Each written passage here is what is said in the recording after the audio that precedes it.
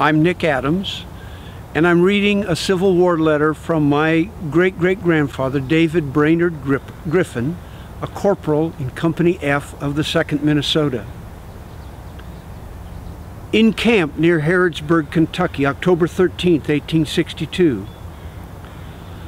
I've not written to anybody since we left Louisville for the reason that we have not been still long enough for me to write.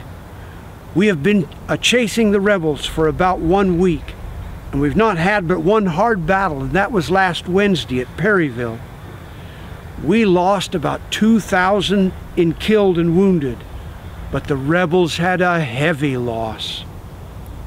We were drawn up to support the batteries, and the rebels fired shell and grape over, behind, and in front of us, within a few feet of us. They charged upon the battery twice, but we poured such a deadly fire into them that they had to fall back. Our brigade has got the praise of winning the day, which is a good deal in such a large army. I tell you, when I heard their big shells coming towards us, it was rather deathly music. Some of them sounded like a threshing machine cylinder when they went through the air, and the grape shot sounded like hail in the trees and leaves. A grape shot's about as large as a walnut.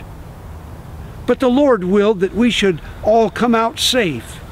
One man in the battery got both of his hands shot off, and 5 or 6 of our men were wounded. I went out to the edge of the battleground the next day, and I saw enough to satisfy me.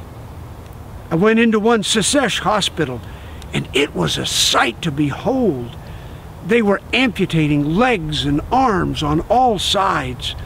Some were dying, others crying and calling upon absent friends, praying to die. It was a sight that I hope I may never see again.